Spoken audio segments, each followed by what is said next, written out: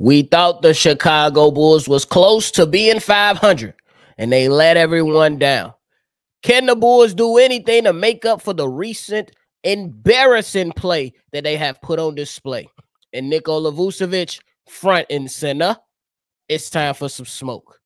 Y'all know we got to play the music first. Cognac. Gang.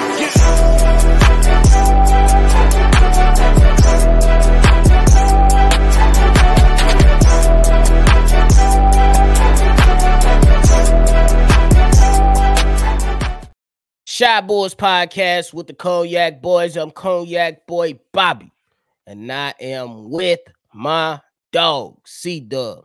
How you feeling, boy? Boy, this team, boy. I swear to God, boy. I swear. Man, if y'all tuned in with us today, make sure you hit the like button, subscribe to the channel, and hit that notification bell. I know it's difficult, but damn it, go ahead and show some love. CDub.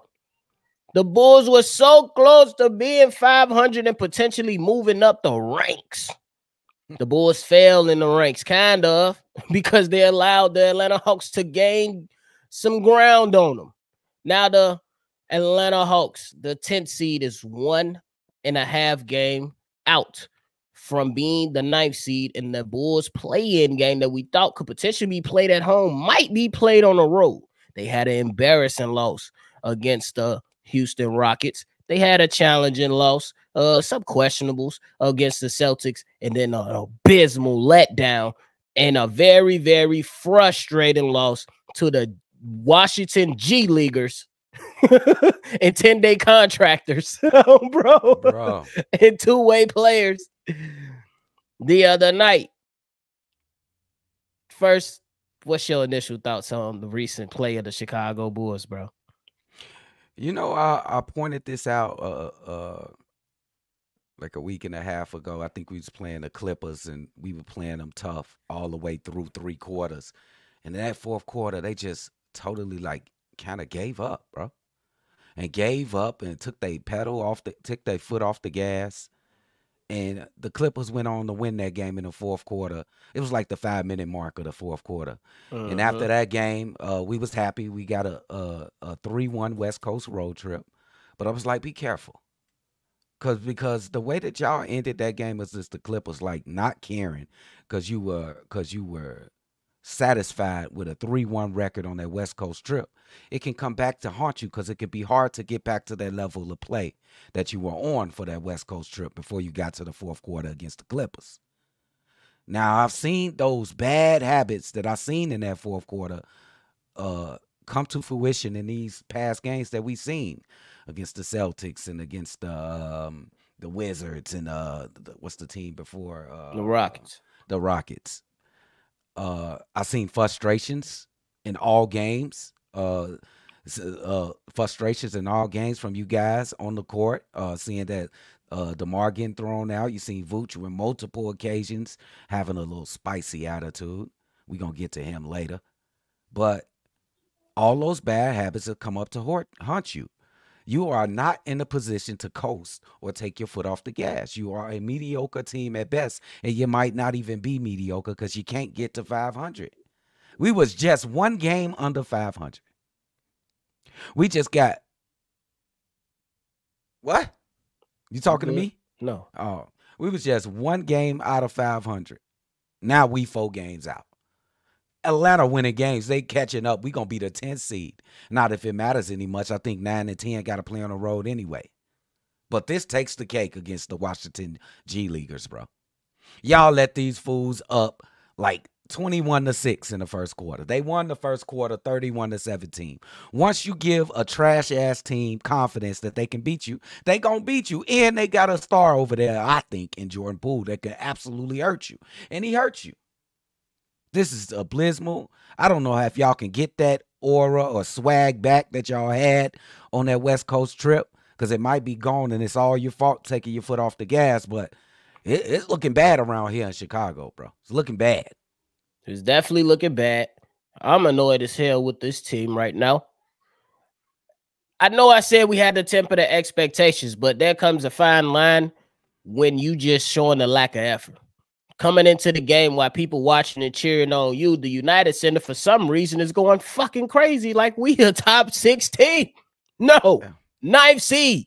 You alluded to it. Frustrations all over around for the Chicago Bulls. It's very simple, bro. In these games that they lost the last 3, they allowed each team to set the tone early. Okay, I can understand it against the Boston Celtics.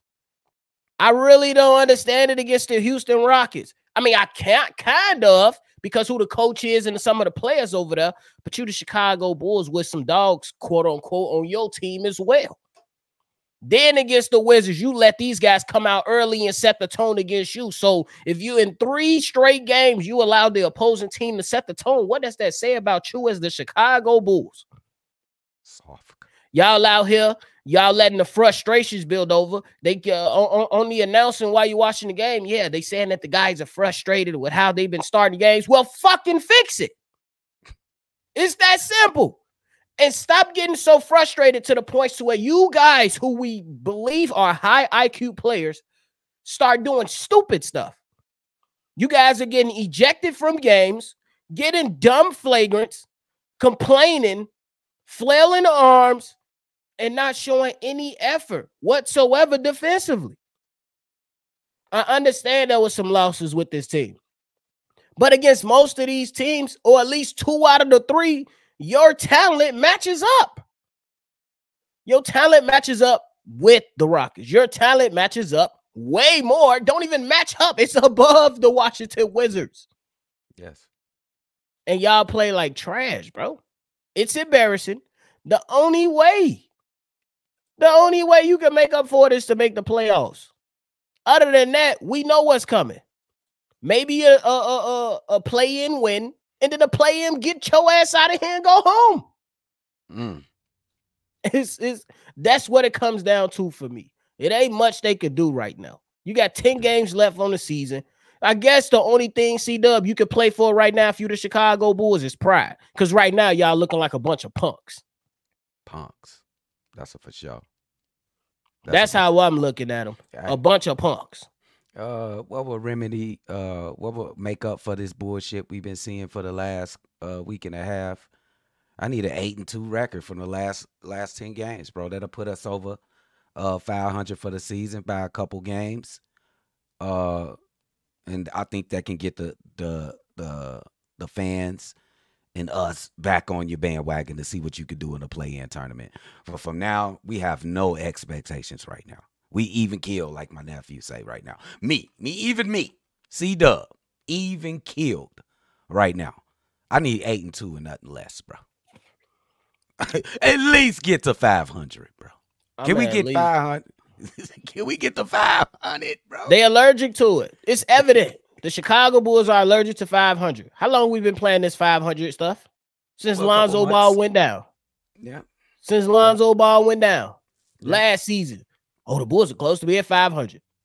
No, didn't happen. This season, the Bulls are close to 500. Didn't happen. Losing streak. Same story, bro. Every time, bro. You get a good win. I think that was against Indiana. You're pumped. Like, Indiana been busting our ass all season. You in the next game against the Rockets. It's a winnable game. The Rockets on the streak, but you could definitely win that game. You just lay an egg, bro.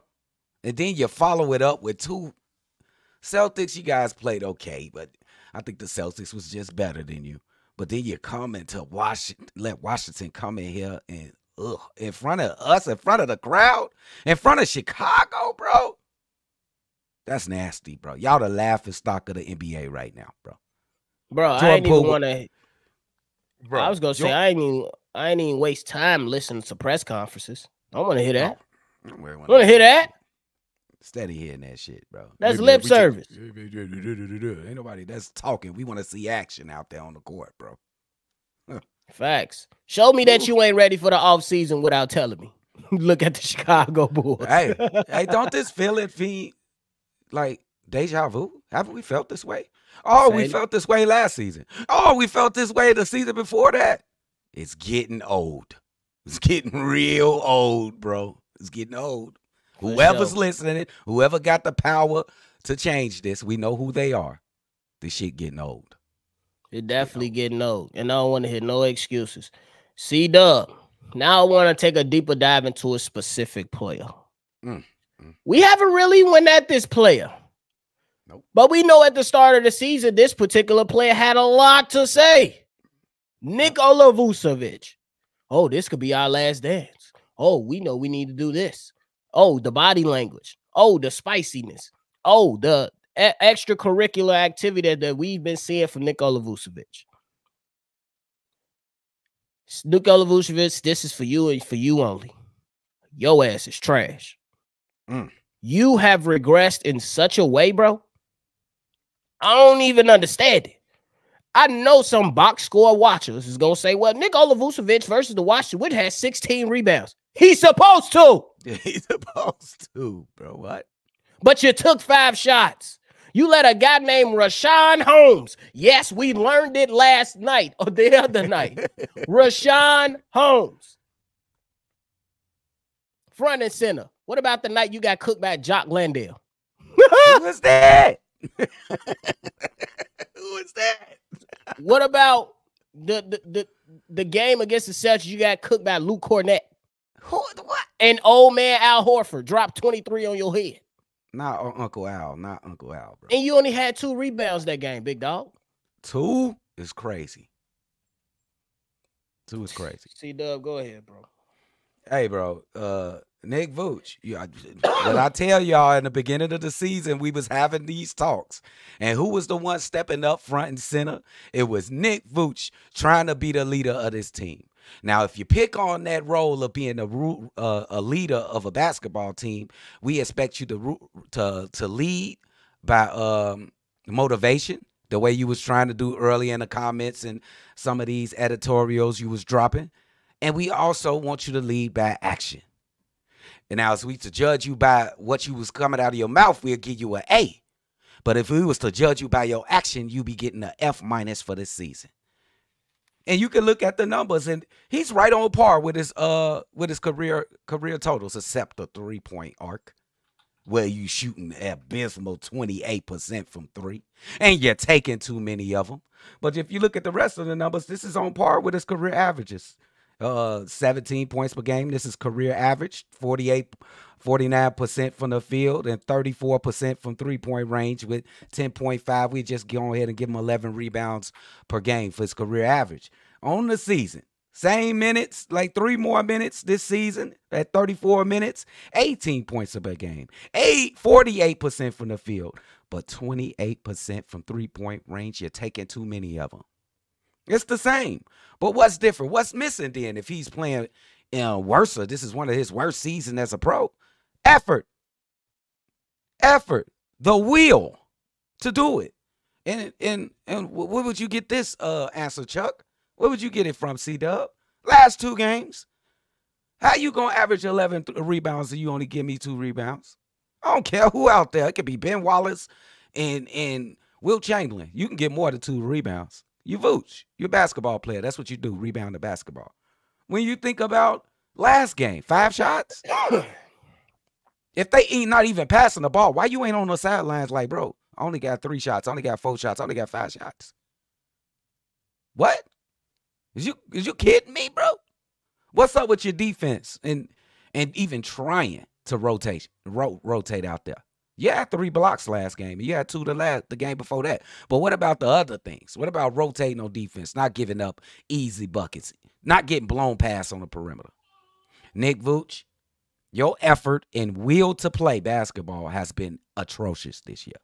The numbers look the same from your career, but your effort and will to play has been ass this entire year. Absolutely been trash. Absolutely been trash. And I think that needs to be a real conversation for Nikola Vucevic and where his place is for this Chicago Bulls team. Me personally, if he's looking to go ahead and push and remain on his team, your ass riding the bench. I need a younger, athletic big. Yep. We just had Pat the designer a couple weeks ago. He said, look, we know what Nikola Vucevic is going to give us as a European big. He going to give us the offense. But damn, you can't give me no effort. I don't think the Joker is an amazing defender, but when the money is on the table, he defending. Yep. That's all I'm saying. Obviously, it's two different calibers of players. Obviously. But if fucking Al Horford, who's older than Nikola Vucevic, I believe, can show you defensive effort, you can't do the same, bro. Both of y'all look slow as shit. My goodness, it's just ridiculous, bro. And the crazy thing is, bro, I stand on what I said. If he's to remain in Chicago Bulls, you need to find a replacement. A younger, athletic, bigger, probably not even bigger because he big as hell. A younger, more athletic big. There will be some deficiencies offensively, but the defensive effort, the lob threat that young big could be, will give the Bulls another dynamic. Bro, I knew Nikola Vucevic was going to have a bad game when he caught the ball in the middle of the paint and had a little-ass G League guy on him and did a little bunny, and he bricked it. Bricked it crazy as hell. Short. Oh, my God. And it was like literally wide open. Yes. Enough is enough. Bench him or get rid of him. It's nothing he could say to do anything for us no more. Get out of there. I think it's time for a change of the template, nephew. You got to change something, bro. We seen this template. You look at DeMar DeRozan, he's there to close the games for us. Is it time to change that template? Is it Nick Vooch? We need an offensive big anymore with nice footwork in the paint. Is it time to change that template? I think it's time to change something, bro. Something got to give. And I think DeMar DeRozan is here to stay. It look like Vooch, bro. Get us an athletic big here and see if it helps the Bulls. Even if he on contract, he come off the bench and still score like 18 points, bro. Start Andre Drummond. I'm just playing. Oh, me. I think something definitely needs to change. Like I said, DeMar DeRozan is the only constant Bull that's trying to keep at least fighting battle. You know what I'm saying? I got to respect it. Yeah. But I'm with you, though. You really have to come to this table and consider changing this. Like, what else can you do? Bro, the Bulls made a mistake re-signing Nikola Vucevic. They did. That far? I'm going that far. They made a huge mistake. I thought initially that the deal was fair. It was cool. Nah, huge mistake. Because huge mistake. He had a decent season last season. I could see why they. But guess what you said though? It was a contract year. Yeah. Your exact words, nephew. It's a contract year. You sure about this? Yep. Yeah. Vucci, I think his game is gonna be good. Nah. Yes. Contract. They play to get that bag, bro. That's what I be worried about, bro. I'll be worried about that. Well, man, it is what it is at this point. Well, we got 10 games left. 10 games left. We'll see what they do. Do you really think Vooch will probably come and have a good game against the Pacers? I think they play tomorrow or later on today. So you know how they go. You know if those guys play basketball professionally, they know who's playing good or who's not, or who's playing up to potential. I will hope that somebody in that locker room. The Bulls didn't let all opportunity slip within their hands, bro. Before we go, the Bulls let all opportunity slip between their hands, bro. If you go out in here and at least try to get to 500, now this Pacer game changes everything for you and potentially moving up. You know what I'm saying? Creeping up. If you take care of business these last few games, you could have been potentially creeping up. You know what I'm saying? And potentially been an AC. Now you only got to win one game and you win. Yeah. But hey, that's what it is. This is who we dealing with. Yeah, bro. This is a sad ass game last night against the Washington G Leaguers, bro. That was a new low. I think they can never. Every time they kill us, every time they stab us with a blade in the heart, bro, they do something worse. Just wait for the Chicago Bulls to go to a new low. They will do it. Well, that's it, ladies and gentlemen. That's it from us today. Thank y'all for tuning in to another episode of Shy Bulls Podcast. Make sure you hit that like button, subscribe, and hit that notification bell, man. It's tough times around here, but we're going to keep on pushing. We on hopefully the better things. Catch y'all on the next one for sure. Cognac.